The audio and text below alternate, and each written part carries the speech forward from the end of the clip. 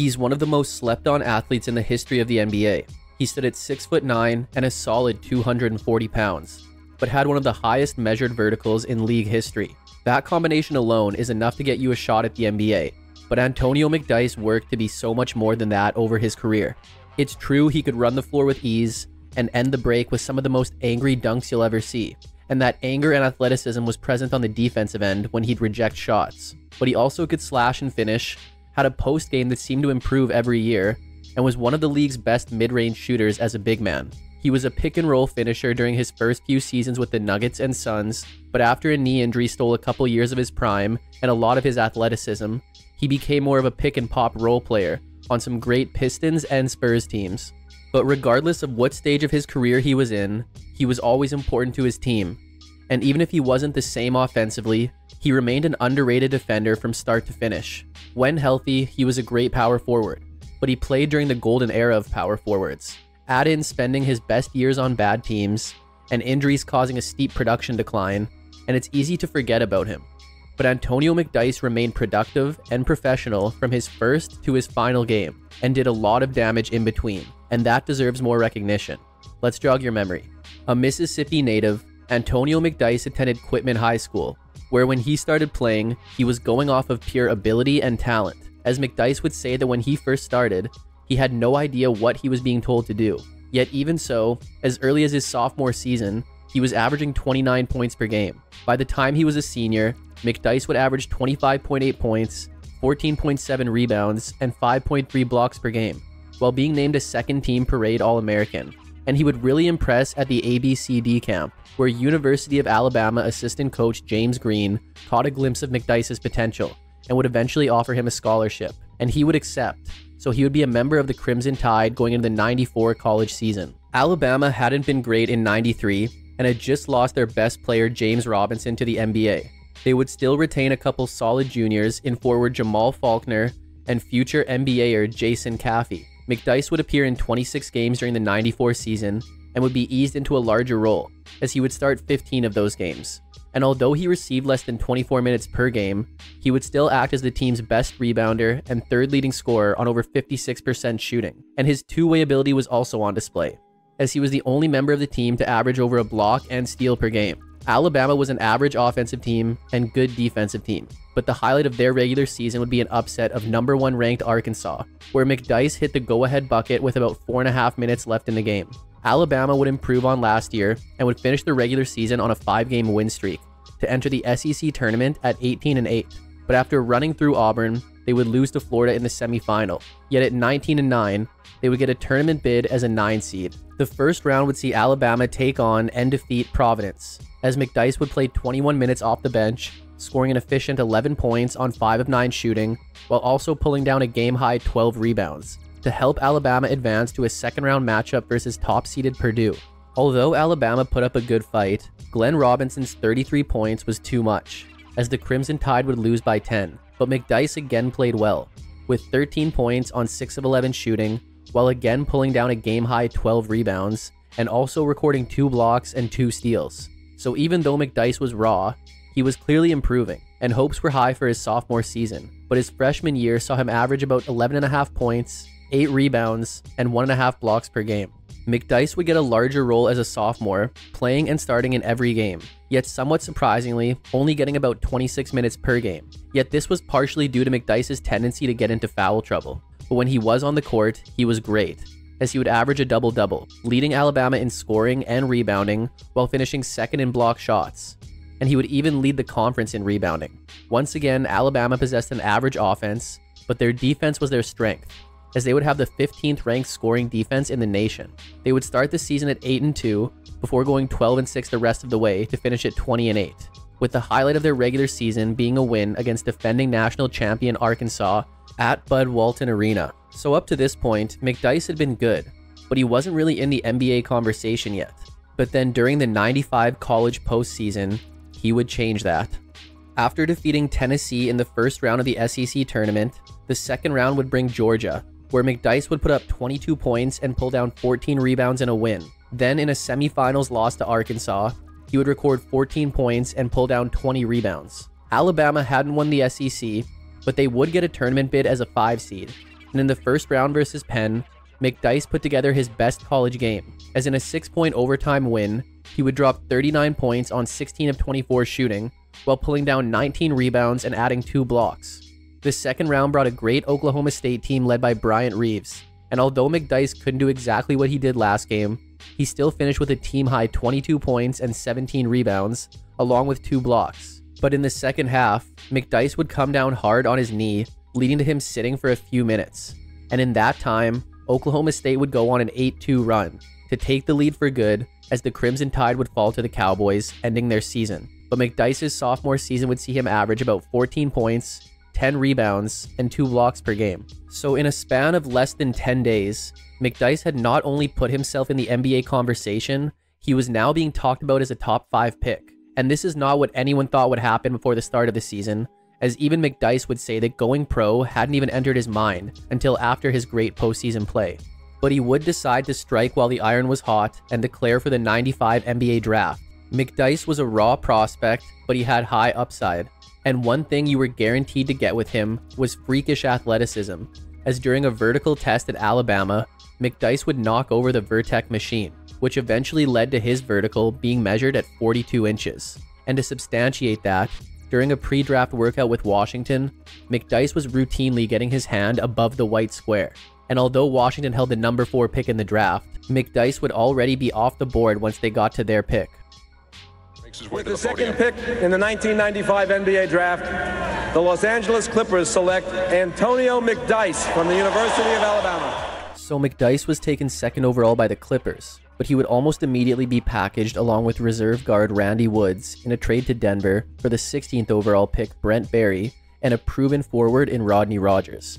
As Clippers head coach Bill Fitch would say, that as good as McDyess may eventually be, the Clippers couldn't afford to have another season like they did in '95, when they went 17-65. But back to McDyess. So the rookie McDyess joined what looked like a deep Nuggets team, who featured the reigning Defensive Player of the Year in Dikembe Mutombo, a high-scoring guard in Mahmoud Abdul-Rauf, and their top pick from the year before in Jalen Rose. So along with many other solid pieces, it looked like only a matter of time before the Nuggets were competitive, assuming McDyess could adjust to the improved competition of the NBA. And while he had some growing pains, it was clear pretty early that McDyess belonged in the league. He would be a day 1 starter, acting as one of 8 players to average double figures, while being the team's second leading rebounder and shot blocker. He would hit double figures in 54 games, record 3 games with at least 30, and 20 double-doubles, as his great play would see him voted to the Rising Stars game at All-Star Weekend, as well as be voted first-team All-Rookie. And among rookies, he was top 10 in scoring, top 5 in blocks, and top 3 in rebounds. Abdul-Rauf was the team's top scorer, but he would appear in just 57 games this year, as he would find himself in the middle of a major controversy due to him not standing during the national anthem. And after an 0-6 start to the season, the Nuggets just couldn't get back on track, as they would finish the year at 35-47 and miss the playoffs, as McDyess would average about 13.5 points, 7.5 rebounds, and 1.5 blocks per game. To begin the '97 season, the Nuggets were looking a lot different. Mutombo had left to sign with Atlanta, and Denver had traded Abdul-Rauf to the Kings, while also trading the young Jalen Rose to Indiana for a veteran point guard in Mark Jackson. This meant McDyess would have a much larger role in '97, and he would respond with great improvement, as he would finish as the team's second leading scorer at over 18 points per game, while remaining their second best rebounder and shot blocker. McDyess would play and start in 74 games, as he would hit double figures in 66 of them, while scoring at least 30 in 5 of those games. And he would also record 19 double-doubles on the year. After a 4-9 start, head coach and general manager Bernie Bickerstaff resigned from his coaching position and was replaced by assistant Dick Motta. But under Motta, the Nuggets would go 17-52, as they had one of the worst defenses in the league. Additionally, at the trade deadline, the Pacers would trade to reacquire Jackson from the Nuggets, which was too bad for McDyess, as Jackson was leading the league in assists and had developed a nice rapport with McDyess. So the Nuggets would end up finishing with a 21-61 record and obviously miss the playoffs, as McDyess's improved second season saw him average about 18.5 points, 7.5 rebounds, and 1.5 blocks per game. During the '97 offseason, it was time to start negotiating for a new contract, as McDyess had a year left on his rookie deal. but he was looking for a 6-year deal worth upwards of $100 million, and the Nuggets just hadn't seen enough from him to justify that. So at the risk of losing him for nothing, they would decide to orchestrate a 3-team deal, which saw him end up in Phoenix, where he looked to be a perfect complement in the pick and roll to Phoenix's all-star point guard Jason Kidd. McDyess had already shown his slashing and ability to run the floor, and with a fast-paced point guard like Kidd, who was one of the league's best passers, these two looked like a match made in heaven. And the Suns had also signed veteran Cliff Robinson earlier, whose shooting ability would help space the floor for McDyess and Kidd to operate, and they would do exactly that during the '98 season. Now on a good team, McDyess and Kidd formed a quick connection which led to exciting offense. But the addition of Robinson was helpful, and the Suns received a relatively healthy year from combo guard Rex Chapman. The Suns would play at a top 10 pace in the league, which would result in them having the 6th highest scoring offense. McDyess would be the team's top rebounder and shot blocker, while finishing as their 2nd leading scorer. His scoring numbers had dropped by over 3 points per game, but this was in part due to Phoenix's offense, with Kidd spreading the ball around. However, he scored very efficiently, on a career-high 53.6% shooting. And it wasn't just great offense he was providing, it was also defense, as he would average over a block and steal per game, and finish with the league's 10th lowest defensive rating. McDyess would hit double figures in 66 games, while recording 24 double-doubles, and most importantly, the Suns were winning, as by the All-Star break they were 31-15, and would go 25-11 the rest of the way, including winning 11 of their last 12, to finish at 56-26 and get a first-round matchup with the Spurs. McDyess would get a difficult matchup in his playoff debut, going against Tim Duncan and David Robinson, but he would hold his own as he led the Suns in scoring and rebounding for the series. But Duncan would average over 20 points on over 57% shooting as well. In a Game 1 loss, McDyess would have 14 points and 4 blocks. Then in a Game 2 win, he would have 21 points and 11 rebounds on over 57% shooting. A Game 3 loss would see him go for a postseason career-high 26 points and 17 rebounds, but then facing elimination in Game 4, he would only put up 10 points on 5 of 14 shooting, although he would pull down a postseason career-high of 19 rebounds. Yet the Suns would lose to end their season, and McDyess' first season in Phoenix would see him average about 15 points, 7.5 rebounds, and 1.5 blocks per game. But McDyess' first season in Phoenix would also be his last, at least for now. In a now infamous story, McDyess was a free agent, and due to the lockout, free agency would be delayed this year until January 18th, with the season set to begin on February 5th, meaning teams had a short window to get their rosters together.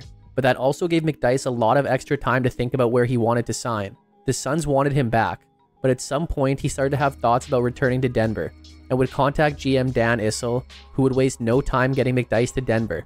And it seemed like they got him, as just 4 days after free agency started, there was a press conference set to announce his return, but it would end up being delayed indefinitely, after McDyess had changed his mind about signing with Denver upon his arrival, as reportedly he was unhappy that Denver was planning to release his friend LaFonso Ellis. So he would give Jason Kidd a call to tell him about his second thoughts. And obviously Kidd wanted McDyess back after the season they just had, so he would tell McDyess that he was on his way to Denver and to not make any decisions before he, Rex Chapman, and George McCloud got there. But when Issel got word of this, he would bring in his own reinforcements, in the form of members of the coaching staff and their newly acquired point guard Nick Van Exel, as they would all attend a Colorado Avalanche game that night. But Issel had more tricks up his sleeve, as once McDyess shared that Avalanche goalie Patrick Roy was his favorite player, Issel arranged for Roy to meet with them and present McDyess with a signed stick. But he also directed all security and ticket staff to not let in any of the Suns players that he knew were coming to McDyess' rescue. And that's what would happen, as once they arrived, they were first told that McDyess didn't want to see them. But when Chapman called that bluff, security admitted that they were just doing what they had been told to do. And by the time the game was over, McDyess had reportedly signed a 6-year, $67.5 million deal at the arena, even though McCloud had tried his pager 25 times with no response in a last-ditch effort to retain McDyess, as McDyess was about to play his best basketball on some far from the best Nuggets teams. So the Nuggets' new core featured McDyess and the exciting Nick Van Exel, while also featuring point guard Chauncey Billups, who they had traded for on the same day of the McDyess signing. These three would be the team's top scorers, as McDyess would have a career year, leading the team in scoring, rebounding, steals, and blocks, as his points, steals, and blocks per game were a career high. And he would also finish as a top 10 scorer, rebounder, and shot blocker in the league this season. And although he wouldn't be an all-star this season, he would be named third-team All-NBA. He would play and start in all 50 games, as he would hit double figures in every game and record 28 double-doubles, as he would score his career high of 46 points on 16 of 25 shooting to go along with 19 rebounds and 4 blocks in a February 28th win over Vancouver. The Nuggets were coached by Mike D'Antoni, and with guys like Van Issel and McDyess, they operated at the 6th fastest pace in the league, while having a top 10 scoring offense. But they would also allow the 2nd most points in the league, and after ending the season on a 7-game losing streak, they would finish at 14-36 and miss the playoffs. But for the regular season, McDyess averaged about 21 points, 10.5 rebounds, and 2.5 blocks per game. Issel clearly wasn't happy with how the team performed, as he would insert himself as head coach going into the 2000 season. The Nuggets had picked up James Posey in the draft and had traded for Ron Mercer in the offseason, but they didn't waste much time before trading Mercer and Billups, who had been injured a lot of the year, to Orlando on February 1st. McDyess and Van Issel were still the constants on the team, as the two combined for over 35 points per game, and Van Issel averaged a career-high 9 assists per game. Although McDyess had seen a slight drop in his scoring, he would shoot over 50% from the field. He would hit double figures in 76 games, while also recording 31 double-doubles, including a 30-point, 21-rebound game in an April 15th win over the Clippers. Under Issel, the Nuggets were a quite similar team, with a slightly worse offense and slightly better defense, so it wasn't all that surprising that they finished at 35-47 and missed the playoffs, as McDyess would average about 19 points, 8.5 rebounds, and 1.5 blocks per game. Luckily for McDyess, over the summer he would get a taste of winning, as he would suit up for the US Olympic team in the 2000 Sydney Summer Olympics. McDyess would appear in all 8 games, averaging about 7.5 points and 6 rebounds per game, as the US took home the gold medal. The 0-1 season would be the peak of McDyess' individual career. The Nuggets started the season looking pretty much the same, aside from acquiring Vashawn Leonard in the offseason. But once again, the duo of McDyess and Van Issel would be their best weapons, as the two combined for over 38 points per game. McDyess would lead the team as he would average over 20 points per game for the second and final time of his career, which would also be a top 20 mark in the league, and his career-high 12.1 rebounds per game would lead the team and be 5th in the league, as McDyess would be voted to his first and only career All-Star game this season. McDyess would hit double figures in 64 games while recording 51 double-doubles, and his best game of the season would come on November 30th in a loss to Houston, when he would drop 40 points on 15 of 28 shooting, while also pulling down 20 rebounds and blocking 4 shots. But unfortunately for McDyess, late in the season, he would suffer a partially dislocated left kneecap, which would force him to miss 7 of the final 8 games of the year, as the Nuggets would finish at 40-42 and miss the playoffs. And McDyess would average about 21 points, 12 rebounds, and 1.5 blocks per game. But this would be the last time that McDyess would play at this level, as the next 2 years completely changed his career. During the preseason going into the 0-2 season, McDyess was experiencing patella tendonitis in his left knee, and after an MRI, it was determined that he had suffered a partially torn patellar tendon and an MCL sprain. He had been rehabbing the injured knee all offseason, but after just a few days back practicing, it was bothering him again, and this would lead to McDyess requiring surgery, which was expected to keep him out for at least 3 months. So he would have the surgery, and the 3 months would turn into 6 months, and he wouldn't make his return until March 1st, with the Nuggets sitting at 17-38, and at this point they looked a lot different, as they had traded away their second and third best players around the trade deadline in Van Issel and Raef LaFrentz. So McDyess was back as a starter, but after his recovery time had taken so much longer than expected, it may have been better to just shut him down for the season, as after playing in 10 games, his knee would cause him more discomfort, and he would sit out the rest of the season starting in late March, as the Nuggets would go 27-55 and miss the playoffs, with McDyess averaging about 11.5 points, 5.5 rebounds, and a block in his 10 games. On draft day 2002, the Nuggets pulled off what ended up being a robbery of a trade, as they would send McDyess and a second-round pick to the Knicks for Mark Jackson, Marcus Camby, and the rights to the 7th overall pick of the draft in Nene Hilario. So the Knicks were really betting on McDyess coming back strong from his injury in 03, but instead, he wouldn't even play a regular season game for the team this year. Antonio McDyess playing late in the 4th quarter in a preseason game, going down for what may be a season-ending injury. Broken kneecap, he thinks he might be back in the springtime, but that remains to be seen. Late in an October 8th preseason game, McDyess would come down awkwardly on his knee, resulting in a broken kneecap, which would eventually require season-ending surgery, as Knicks coach Don Chaney would catch a lot of criticism for even keeping McDyess in the game that late during the preseason. So McDyess would spend his 03 season rehabbing and getting ready for a healthier 04 campaign, McDyess would still be recovering come the 04 season opener, but he returned to practice in early November and reportedly looked great. The Knicks would remain cautious and hold him out for a few more weeks before he made his debut versus Detroit on December 1st, marking his first regular season appearance in over 20 months, as he would have 2 points and 3 rebounds in 12 minutes off the bench. He would play 18 games for the team over the next month, but then on January 5th, he would finally have his reunion with Phoenix, as his massive expiring contract acted as perfect salary filler for the Knicks to acquire Stephon Marbury and Penny Hardaway from the Suns, as McDyess would be a veteran joining a young Suns team with players like Sean Marion and Joe Johnson, as well as a second-year power forward, whose game had a lot of similarities to a pre-injury McDyess in Amare Stoudemire. The Suns were 12-23 at the time of the trade and would go 17-30 the rest of the way, with McDyess appearing in 24 of those games and starting 14 of them. But now a slower McDyess wasn't a great fit for the fast-paced offense of coach Mike D'Antoni, which McDyess had once excelled in when he was in Denver, as he would only put up about 6 points and 6 rebounds per game for a Suns team that finished 29-53 and missed the playoffs, as McDyess's overall season saw him average about 7 points, 6 rebounds, and half a block per game. The Suns needed all the money they could to make a run at Steve Nash in the offseason, so Phoenix would let McDyess walk, but he would find his way to a 4-year deal with the defending champion Detroit Pistons, where even though he would never be the player he once was, he became one of the league's most valuable role players on one of the most dominant teams of the 21st century.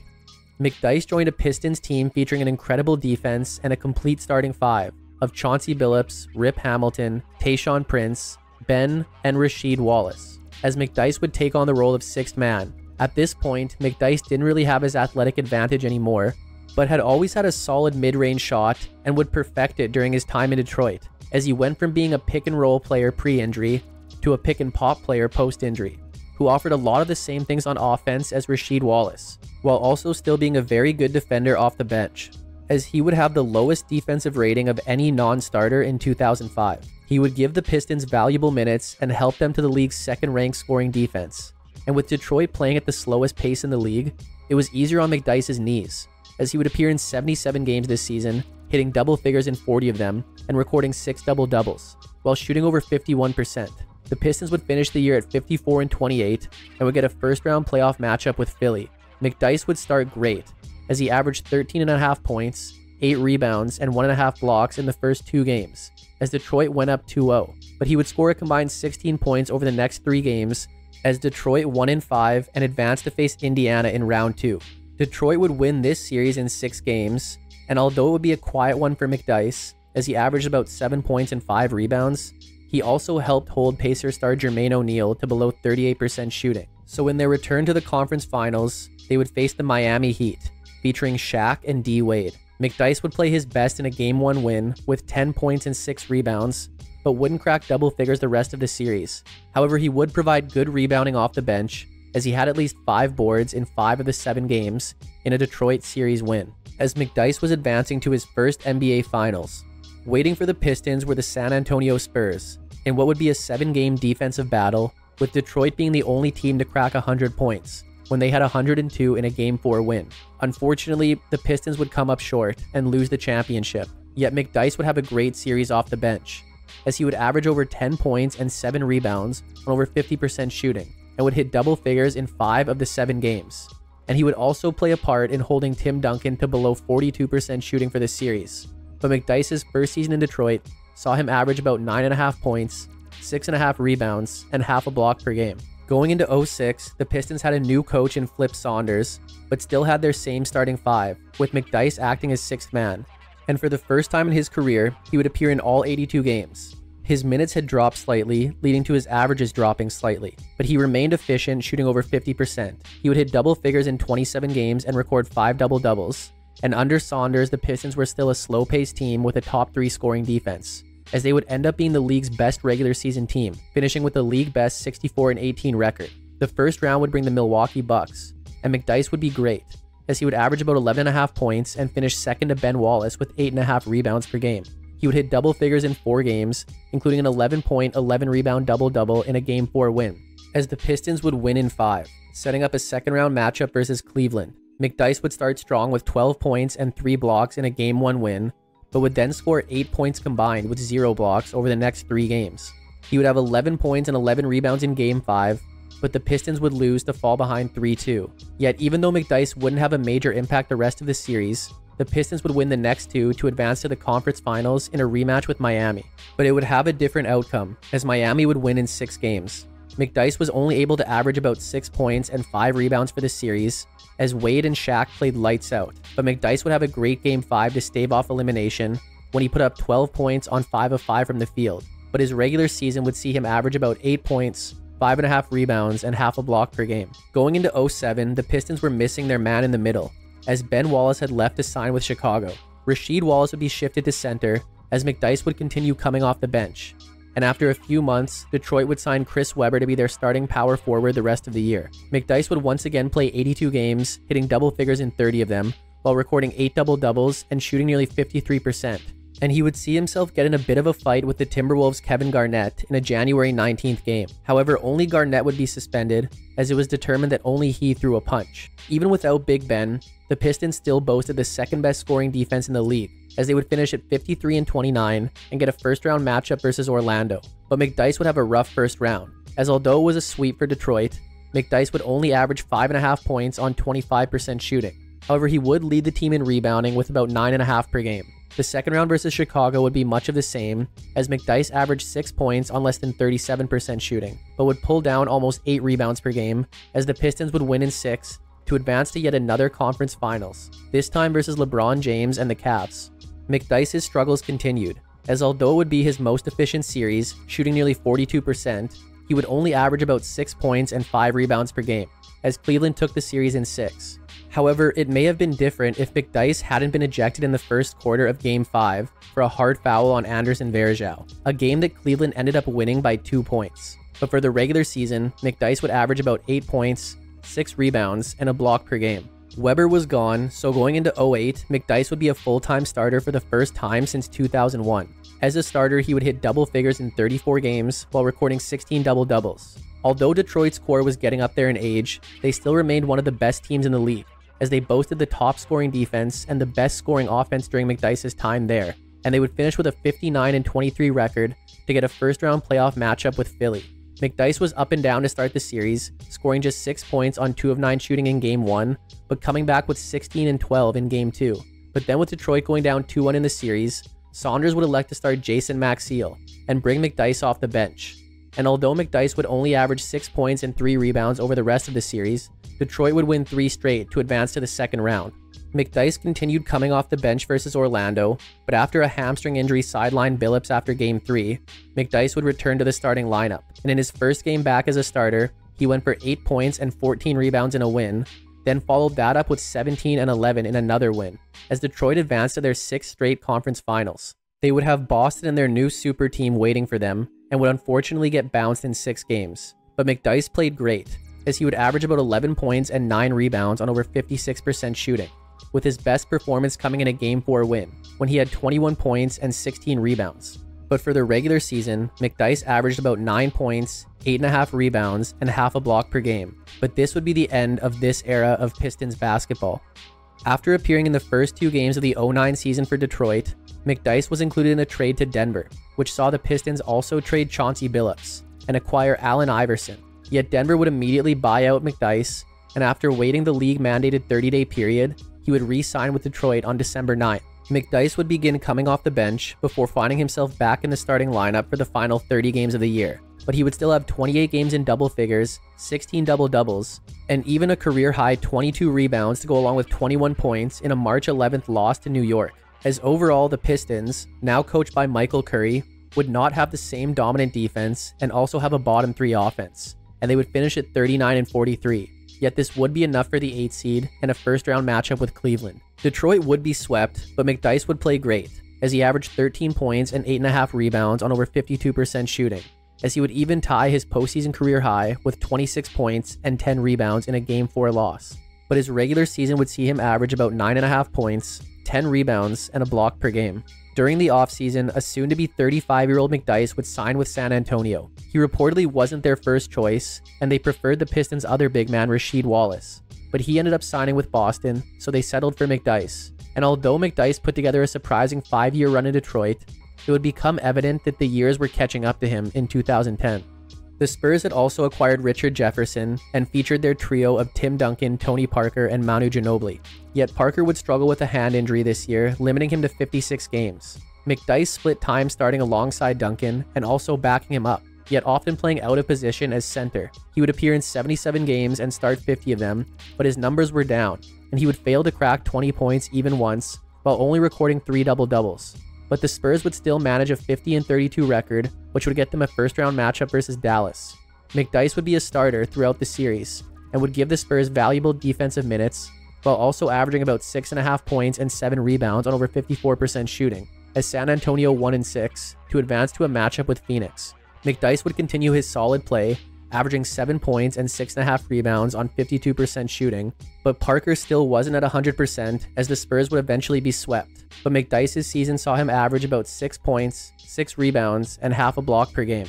McDyess would appear in 73 games for the Spurs in the 2011 season, but he was back to being a rotation player, as he was only getting 19 minutes per game and putting up some of the lowest numbers of his career. He would still be a valuable contributor, just not a difference maker. But the Spurs didn't need that, as with a healthy Parker, they would finish with the West's best record at 61-21. But a shocking first-round series would see Memphis upset San Antonio in 6 games. McDyess would be a starter for the series, but would only manage about 5.5 points and 5 rebounds on less than 42% shooting. But his regular season saw him average about 5.5 points, 5.5 rebounds, and half a block per game. The lockout occurred during the offseason, and shortly before the season started, the Spurs would waive McDyess, after not being able to coax him into playing one more year, as he would retire. Antonio McDyess was one of the purest athletes that has ever played in the NBA, yet seldom mentioned in that conversation. A couple weeks in 1995 vaulted him into the lottery pick conversation, and he let his raw talent carry him to a couple good years in Denver. But as the years went on, he was showing a polished game, as more than just a slasher and dunker. He was reaching his peak during his second stint in Denver before injuries made him human again and forced him to reinvent himself as a player. And although he is a player who couldn't play at near the same level post-injury, he is also a player that modified his game better than most to remain effective and healthy for years after. A valuable role player on some great teams over the second half of his career, he gave you everything you wanted on both sides of the ball. It would have been great to see what an injury-free career would have looked like for Antonio McDyess, but when you're in high demand both pre and post injury, that's pretty impressive. But that's it for today's episode on Antonio McDyess. Hope you enjoyed it, and make sure to subscribe for more videos like this one. If you liked it, check out this one on one of his early career Denver teammates, or this one on one of his teammates in Detroit. Thanks for watching, and see you next time.